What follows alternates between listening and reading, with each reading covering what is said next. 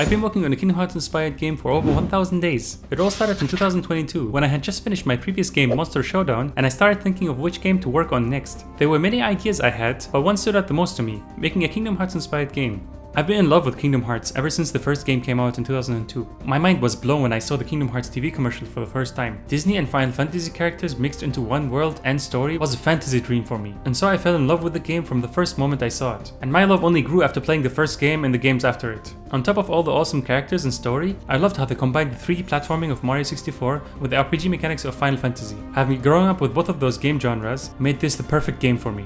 So after having worked for over 10 years in the game industry, making mobile games, VR games, and PC games, I felt like it was time I made my dream game. Inspired by my favorite game Kingdom Hearts, alongside other games like Final Fantasy VII, Persona 5, Undertale, and animes like Digimon, JoJo's Bizarre Adventure, Fate Zero, and many others. To get things started, I created a project with a third-person template, as it provides me with the basic systems for a third-person action game. Then I prepared a playground scene with checker textures to help get a better feel of the size and distance of things. To have the right art style and vibe from the get-go, I got a character and wooden sword model to use for the time being until I start designing and creating the main character of Luminous Realms. With that already, it's time to start creating gameplay mechanics. At first, I thought the camera system would be pretty simple and straightforward, but I quickly realized that there is so much more complexity to the camera system in Kingdom Hearts. After closely watching and researching the camera in Kingdom Hearts, I started to understand why it works so well with all the crazy and fast-paced gameplay. I tried to match the FOV, angle, and distance of the camera by switching back and forth between Kingdom Hearts 2 and my game. To best match everything, I went to this special website called the Model Resource that contains all kinds of 3D models from different games and got the Stage 3D model to put it temporarily as a reference in the game. It's a really great resource to study and learn from the veteran artists and designers who worked on these big, great games. Just be cautious and make sure not to add any of these models and textures into your game and forget to remove them, and make sure to only use them for practicing and learning purposes. Finally, after I got everything matching exactly like Kingdom Hearts, I added the finishing touches with the camera smoothing in and out of movement and the zooming in and out system when looking up and down, and with a final cherry on the top with a reset system to put the camera back into its place. Next, I moved on to the movement system, and getting that right was extremely crucial. If the timing and speed are just a little bit off, things won't feel right when playing the game. While playing Kingdom Hearts 2, I measured the speed of Sora by measuring the time it would take him to walk a certain distance, and based on that I would be able to get the speed value for my character's running speed. I used the same technique to get the acceleration speed, jumping height, jumping speed, and gravity force. With that, I had the movement feeling more fluid and responsive, which is what always gave Kingdom Hearts over other games that extra agility. I then took a bit of a detour and worked on the shadow system of the character. I got a little excited to create the system after watching Mirza Beig's video on how to create shadows in Unity based on how it worked in Kingdom Hearts. Fun fact, Kingdom Hearts has no real-time lighting and shadows due to the hardware limitations of PlayStation 2. It used techniques like vertex coloring, shadow volumes, and material color switching to simulate the feeling of real-time lighting. Huge thanks to Mirza Beig and his great work on deconstructing all kinds of techniques used to make Kingdom Hearts on the PlayStation 2. Check out his channel to see more great deconstructing and game dev content. So for the shadow system, I basically have a top-down projection of the character rendered below to give the effect of real-time shadows. Now some of you may ask, why am I creating shadows using this old PlayStation 2 optimization technique that is no longer required with today's gaming hardware? Well, the reason for that is I just find it really interesting trying to learn and recreate all these optimization techniques, as I'm a huge fan of crazy tricks they used to pull off back in the early days of 3D consoles. Additionally, it can later be a great benefit for me to have Luminous Realms highly optimized to possibly be able to release it on lower end hardware such as Nintendo Switch and maybe even smartphones. One of the most essential mechanics in 3D action adventure games is the lock-on system that allows the player to lock on to enemies and objects in the game. For games like Dark Souls, the lock-on system can be pretty straightforward by just having the camera focus on the target while staying behind the player. Whereas in games like Kingdom Hearts and The Legend of Zelda, the lock-on system is a little bit more complex by having it focus at the midpoint between the player and the target. It also needs to make sure the player and the target doesn't go off the screen, and if they do get close to the screen border, the lock-on system needs to reposition the camera to make sure they're both on the screen. This system has been by far the most difficult and time consuming to make, taking me over 4 days to complete, and even after I was done with it, there were still a few more issues that needed to be polished. But to avoid spending too much time on one mechanic, I decided to leave it in its current working state and come back to it later to polish it up a little bit more. Next, I went back to the player character and added the hanging mechanic to allow the player to hang from ledges. The biggest challenge in this mechanic was setting up a ledge detection system that would be able to check if there's any ledge for the player to grab onto. Games like Assassin's Creed have a super advanced ledge detection system that would pre-calculate all the possible ledges ledges that the player can grab onto before they even choose to do so. In my case, I just need a very simple detection system that just checks if a ledge exists at a certain distance and hide from the player. This adds a lot to the gameplay and allows the player to try doing riskier jumps and be able to hang off platforms that were too high for them to reach just by jumping. Once the player is hanging, they can let go and fall down from the ledge or get over it with a cool air flip. Fun fact, in Kingdom Hearts 2, Sora uses only one hand to hang from a ledge so that the game doesn't need to do any complex calculations to check where each hand has to grab onto for uneven or smaller ledges. At the moment, I don't have a one-handed ledge grabbing animation to use, so I'm going to make do for now with my two-handed ledge grabbing animation. While I was creating all these mechanics, I got super excited to make player HUD UI. It's something you see all the time in Kingdom Hearts and it's such an iconic thing. I created some textures for the HP and MP bar, but I didn't have any artwork for the character avatar. So I searched around for artists that draw in a similar art style as Tetsuya Nomura. So I got in touch with a few and ended up working with the artist Reverse Crown, who does great Kingdom Hearts inspired artworks. After a few back and forth, Reverse Crown made an awesome headshot artwork for my temporary character. Make sure to check out his Twitter and see all of his other great artworks. To make it all work in the game, I created a basic HP and MP system to use for the player and connected everything to work together. With that already, I went on to create the UI system with all the typical animations and effects seen in Kingdom Hearts. With the HP system implemented, I got excited to add a defeated sequence for when the player dies in the game, and so I got a defeated animation, added that to the game, programmed in a defeated sequence for when the HP goes to 0, and BAM! Now I have a nice little sequence for when the player is defeated. Going back to the movement system, I decided to add dodge rolling. It was pretty straightforward, setting up the animation and adding a system that moves the player forward at a specific speed and distance while the animation is playing. I always felt dodge rolling really added a lot of agility to action games. Finally, to wrap up the overall movement system for the player, I added in a glide mechanic as seen in most Kingdom Hearts games where the player is able to jump and then glide in the air across a long distance. Programming this was super easy, where I just had to reduce the gravity and increase the air control of the player while they fall slowly after performing a jump. Really feels great to fly around like that. A gliding system like this can allow for a more interesting stage design where the player needs to reach a certain place on the stage by gliding to it. But as I started working on the combat system, a big mistake became very apparent to me. The way I was putting together abilities will slowly start to get out of hand. And we're talking about a game that's inspired by Kingdom Hearts, which is very well known to have hundreds of abilities. So what exactly was I doing wrong? First, I was using true and false states called booleans for each ability and their states. This was fine initially when I only had 1 or 2 abilities, but as I started to make more and more, the number of booleans I had to check became way too much with each new ability. Secondly, I was using unconventional hacky ways to do ability movements. For example, when I implemented the dodge roll, I had to push the player forward over a set amount of time, and I did that using a timeline, which is not the right way to do character movements. And lastly, I was creating and storing all my abilities inside the character system. And even with just a few abilities, this was the big mess that grew inside of the character system. Now imagine that, but with hundreds of abilities. It would be impossible to manage all that in one place. So how do I fix this all and avoid all these issues? I've been wondering this for many years while working on my previous games. And one day while randomly searching online for an unrelated topic, I found a video talking about something called the gameplay ability system. That took me down a rabbit hole of learning about this massive, intricate system that Epic Games developed for Unreal Engine that is specifically designed to make the process of creating and managing abilities easier. This was created for games that have to juggle with many different abilities like Street Fighter, Kingdom Hearts, Final Fantasy, and Fortnite. Now some of you may ask, why doesn't every developer use this gameplay ability system? Here are some reasons why. Firstly, it's not a straightforward system to use and needs some time to learn and get used to. Secondly, it's not designed for all types of games, and it's mainly focused on gameplay-heavy games like RPGs, fighting games, action adventures, and so on.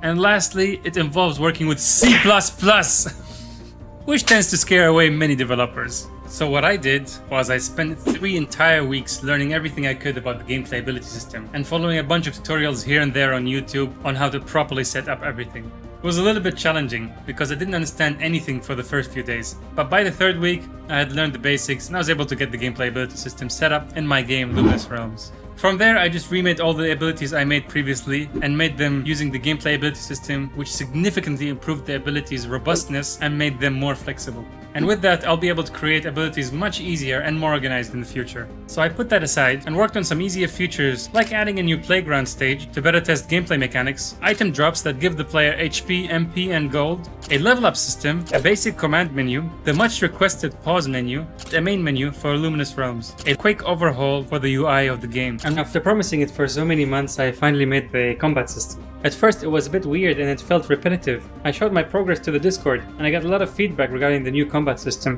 one of which was from Ijaz, who showed me this cool Kingdom Hearts 2 video talking about Sora's moveset. That's when I found out about the proximity-based combat system that Kingdom Hearts 2 has. Basically, what happens is when Sora attacks, depending on how far an enemy is, or where they are around Sora, or how many of them are there, a different attack is executed. I never knew about that, and it totally makes sense. It felt so natural and so cool when playing with Sora and just pressing the X button to attack. So after finally understanding how that all works, I went back to the game and implemented the system. And now the combat feels so cool and fun. Big thanks to my Discord community for all their help with playtesting the game and giving me feedback. In order for me to test out the combat system, I needed a place to fight enemies, and just dropping them in a normal stage is kinda boring. So I designed an arena where you can fight waves of enemies that spawn over and over again to test out the combat system and to get a feel of how it is to fight monsters in the game. It was also a great place to test out the enemy AI. Speaking of enemies, I added some new monsters to the game that you can battle. One of those monsters is a flying enemy, and that was a little bit tricky to create because usually enemies walk on the ground, and so that's a 2D kind of navigation. But for flying enemies, their movement is more 3-dimensional, so that was a bit challenging because it was my first time working with airborne enemies. So I looked around a little bit online and found a cool plugin that helps me do 3D movement with enemy AIs. Also, this flying enemy can shoot projectiles, and that was interesting to test out to see how it works with the combat.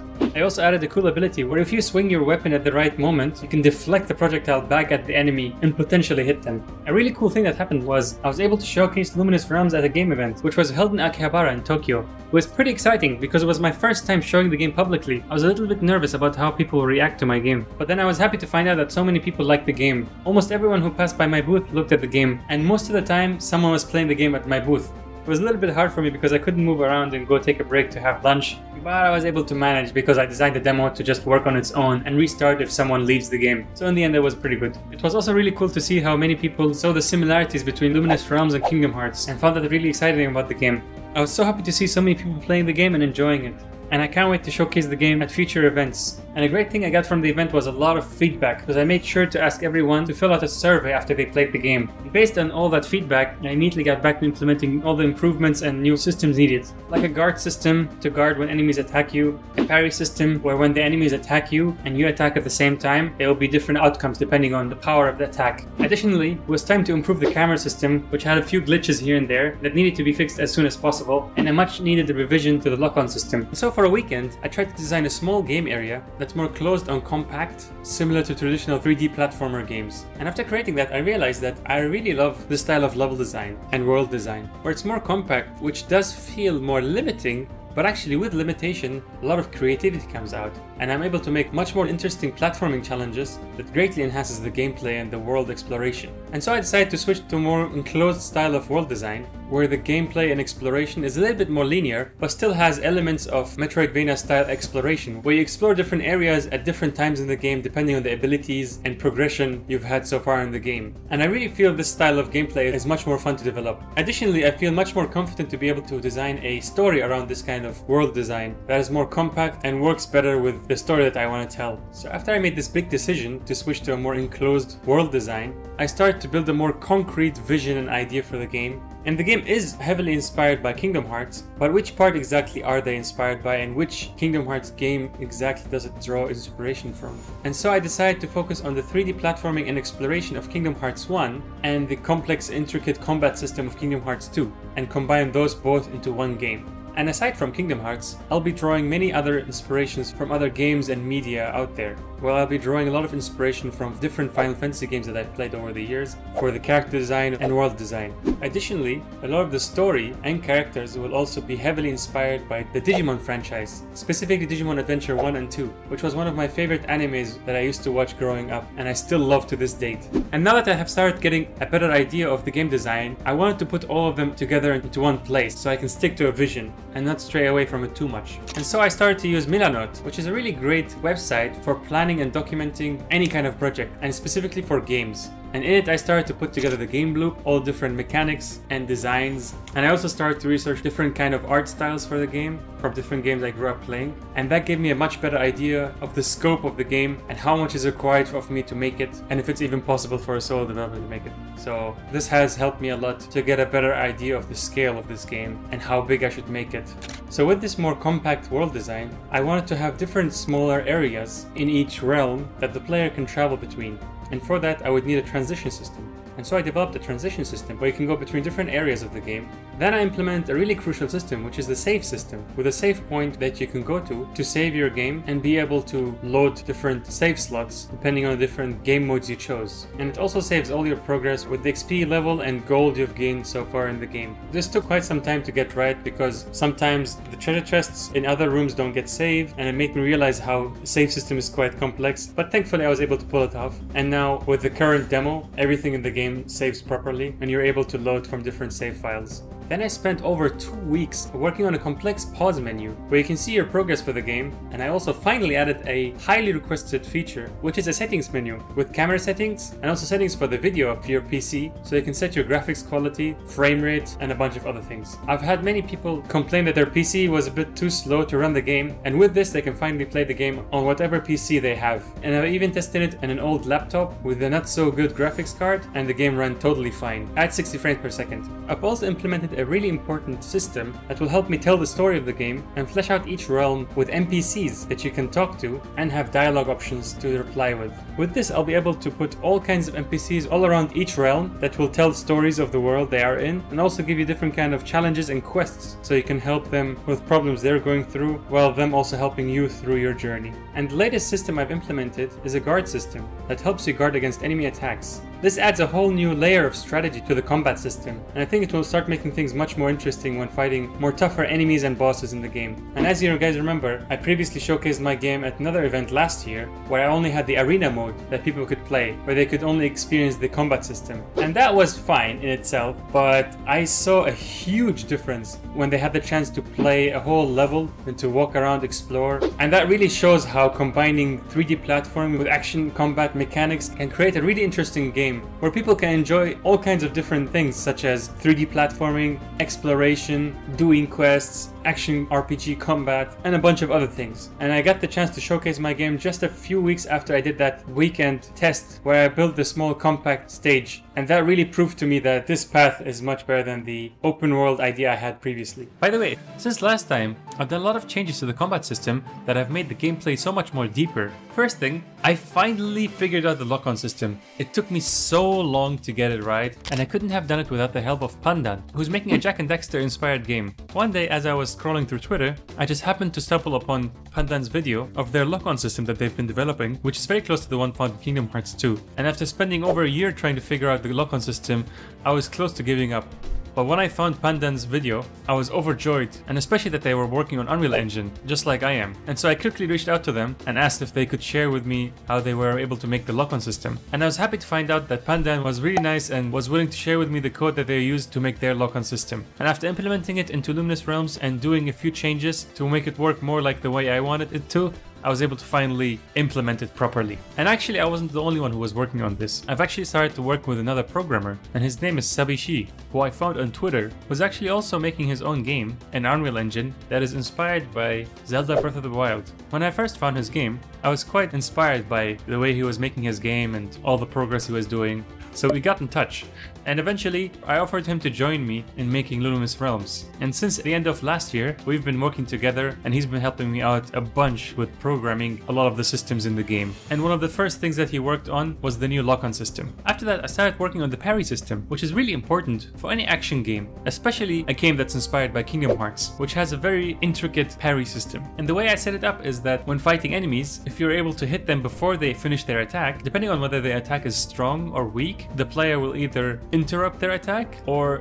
both the player and the enemy get parried, just like you see here. Alongside the parry system, we also added a complex knockback system. Previously, you would just get pushed back whenever you get hit, but now, depending on the direction you're facing, there will be a different animation for the knockback, and certain knockbacks will make you fly much higher in the air or much further away, and a different animation would play as well, making it feel more interesting and look better as well. Another really important system is being able to push enemies around as you're walking through them and around them. Previously, you would just get stuck between them and they would just all gather around you and you wouldn't be able to escape. But now, you're able to push them around as you walk through them or around them, and this made movement during combat so much more smooth and fun. And depending on the enemy size, it might be harder to push them around, and sometimes when there is a huge boss, you won't be able to push them around. So we can adjust the weight depending on how big the enemy is. Next, I went back to working on the UI system and I added an ability menu. This was something I was really looking forward to adding to the game, because with this now, the level up system in the game makes more sense, where you get AP points or action points that you can use to equip different kind of abilities. And this would also add a new layer to the combat system, where depending on the enemy you fight, you would equip different kind of action and support abilities that give you the upper hand in certain scenarios and situations. And in the future, I'll add the item system as well, where you can equip armor, accessories, items, and also different weapons. And I'm really looking forward to adding that. Next, we added a new intricate damage system, where previously the enemies would just punch you or slash you, but now things like ground slams and also environmental fire that can damage you regardless whether the enemy is there or not, where the fire would be independent of the enemy and would damage you when you come into contact with it. With these new ways of damaging, I'll be able to add new ways to damage the player and have more complex enemies that have different kind of abilities. I then went back to the UI system again, and this time I did a complete overhaul of the look of the UI, and now I've made it fit the story and theme of my game more. Where previously it was just a generic UI and buttons that I had in the game, now it has a whole theme, feeling and look to it. And I was able to do this because I've been working on writing the overarching story of the game with all the different characters and scenarios. And thanks to that, I was able to add a unique looking UI design that fits my story, because previously I didn't have the story fully established yet along with its theme, but now that I have established the story along with its theme and characters, I'm able to choose a certain design. But recently I was forced to change my game's name. It all began 2 years ago when I started development on the game and I had to come up with a name. Back then I didn't have a story or world or anything decided yet. All I knew was I wanted to make a Kingdom Hearts inspired game, and at the time I was thinking of making multiple different worlds that you can travel to throughout the game, similar to Kingdom Hearts. And so I started to think of different names of what to call the worlds, and the word that really stuck out to me was realms, which felt like a great alternative to worlds. And all that was left was to attach it to another word, and from all the different ones I thought of, luminous stood out the most to me. And the idea behind was that the realms were originally luminous, but were then taken over by darkness, and it was the hero's job to bring back light to the realms and make them luminous again. This was all 2 years ago, when I still had just a few mechanics in the game. Then the more I kept working on the game, the more I started to realize the scale of this game and how there were many things from Kingdom Hearts that were very difficult to make. And so it was important to reduce the scope of the game. But I still wanted to make a game as magical and fun as Kingdom Hearts, and I didn't want to make any compromises to the gameplay. So I shifted from scoping down the gameplay and instead scoping down the worlds. It is really incredible how creators of Kingdom Hearts are able to create so many worlds with so many different stories, characters, environments, and sometimes even completely different art styles. And that was one of the things that an indie developer like me could not handle all on their own, or even with a small team like mine. So that was what I decided to scope down. And instead of having different worlds with different environments, which would require a lot of different game assets, I instead decided to just have one big world where I wouldn't need to make thousands of unique assets to fit different world themes and environments. But compared to the typical scale of Kingdom Hearts worlds, my world will still be quite big and will feel as big as multiple Kingdom Hearts worlds. But then I was stuck with a big problem. The title of the game no longer made sense. What do realms mean in luminous realms? I kept asking myself that question, now that I don't have different worlds/realms in my game. I tried to come up with different explanations for what the realms meant, but none of them made much sense. It was also making many people confused and made them think that the game has multiple different worlds. Also, to add insult to injury, the title Luminous Realms was a bit of a tongue twister and was hard for many people to pronounce. So I decided to change the name of the game to something else that makes more sense with the world and the story. But at that point, I still was not sure where the story was going. Throughout the 2-year development, I kept working on different story ideas, and I created and scrapped over 5 to 6 different story ideas, each of which had some really cool concepts, but they were either too ambitious or too complicated to develop. Some of these ideas were stories with branching paths, stories where you could make different moral choices that would affect the ending of the game and the characters around you, stories where you could approach quests and storylines in different orders at any point in the game. But for my first ever solo indie game, all these concepts were way too ambitious and difficult to pull off. After a lot of trial and error, I finally landed on a story that really stuck with me and was well-rounded and feasible to make. Let me introduce you to Faris, a young Arabian boy living in a modern-day city who is mysteriously transported to another world in the city of Nuwara. Nuwara is a vibrant yet troubled place under the oppressive rule of the evil masked king. This tyrant has plunged the city into an eternal night and filled it with fearsome jinn that controlled the people and spread fear. You play as Faris, who must navigate this mysterious city, uncover its secrets, and fight to restore peace. Along the way, he will encounter memorable characters, each with their own stories and struggles. These new allies will join him in his quest to defeat the masked king and find a way back to his hometown. This story hits very close to home, as the boy Faris is Arabian, just like me, who goes through similar experiences that I went through as a teenager. I found that infusing my own life experiences into my story made it much more alive and added a layer of realism and relatability to the character and story. I still haven't finished writing all the details of the story, but I did finalize the overarching plot from start to finish and will keep adding more and more details as I keep developing the game. So having finally decided on the story, I was able to more easily come up with a new name for the game.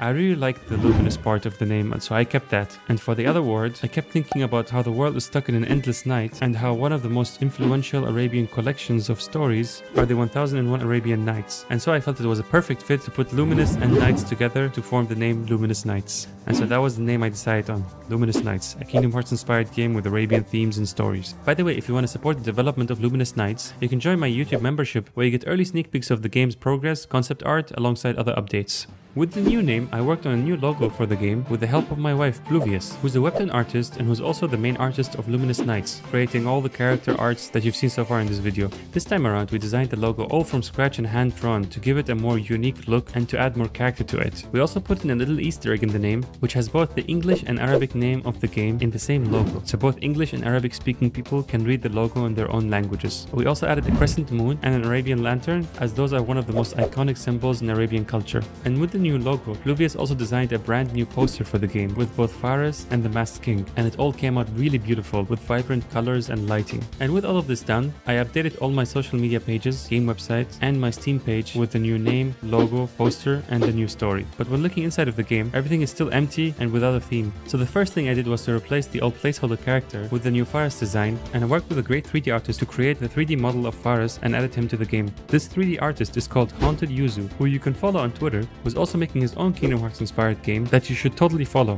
After that, I worked on creating new level environments that give the whole Arabian vibe to the game. When it comes to Arabian environments, I have seen too many games, cartoons, and anime always show very bland and simple colors when they show Arabian cities. But that is so far from the truth of how much variety there is in Arabian architecture and environments. And so even with the current placeholder assets, I want to start showing some of that variety of colors that can be seen in real Arabian cities. Also, having the game be all set in a night theme allowed me to really play around a lot with the colors and give a really interesting and vibrant atmosphere with the lighting. I also added a bunch of platforming challenges and added some secret marks that will allow for some more interesting exploration. But the city environment was still feeling a bit empty and dead, so I added placeholder NPCs that are scattered throughout the city that you can talk to. For now, they don't have any purpose, but I plan to have much more interesting looking characters, and I aim to have 100% of the NPCs be unique. So you won't find two NPCs looking the same, and each of them will have their own unique dialogue and stories and their own struggles and problems that you will need to solve and help them with. I really love when games have all unique characters which make their worlds feel much more real and alive. And with that, I have a more coherent game look with the logo, poster, and gameplay that all match the new story. And this all came together just in time for Bit Summit, which is the biggest indie game event in Japan that is held every year in Kyoto. And this time around, I got the chance to showcase my game at the event, and the reactions to the new theme of the game was really positive. People really liked the whole Arabian theme, and many were saying that there aren't many games with these themes, and that they are really happy to see a new game with these themes. Also, people loved how the game was inspired by Kingdom Hearts, and they felt the gameplay was holding up very well. Of course, there was a lot of invaluable feedback from people, which is going to help me a lot to improve the game moving forward. Speaking of which, anyone who wants to play the game now and give feedback to help me improve it can go to my Steam page and click the request access button, which will automatically add the game to your Steam library. And while you're at the Steam page, hit the wishlist button to be reminded when the game comes out. And thank you to everybody from the YouTube comments, the Discord community, and Twitter for all their support, feedback, and testing. Next, after I was done with the event, I started to work on polishing polishing up all the things people gave me feedback on. And as soon as I'm done with that, the next step will be to start working on the item system and possibly even a synthesis system so that you can earn all kinds of items and rewards from beating monsters and finding secret treasure chests. As I'm preparing to build the item system and crafting system, I know organizing all the data structures and algorithms is going to be very tricky. Thankfully, I've been able to get a better understanding of these topics with Brilliant.org. Brilliant is where you learn by doing, with thousands of interactive lessons in math, data analysis, programming, and AI. Their hands-on approach has been really helpful, especially with their Thinking in Code lesson, which teaches core programming concepts like loops, variables, and conditionals, exactly the kind of knowledge I need to develop my game systems. If you're looking to dive into programming or even just improving your problem-solving skills, I highly recommend checking them out. You can try Brilliant for free for 30 days by visiting brilliant.org/yahyadambos or clicking the link in the description below. Plus, you get a 20% off on an annual premium subscription. I'd like to thank my luminous heroes, Ejaz, Maxter, Sharknips, Brett Cronin, Supersonic, X-Collateral X, Sultan, Carrick Lamb, and Nathan Osworth. Thanks for watching, and I'll see you all next time. Peace!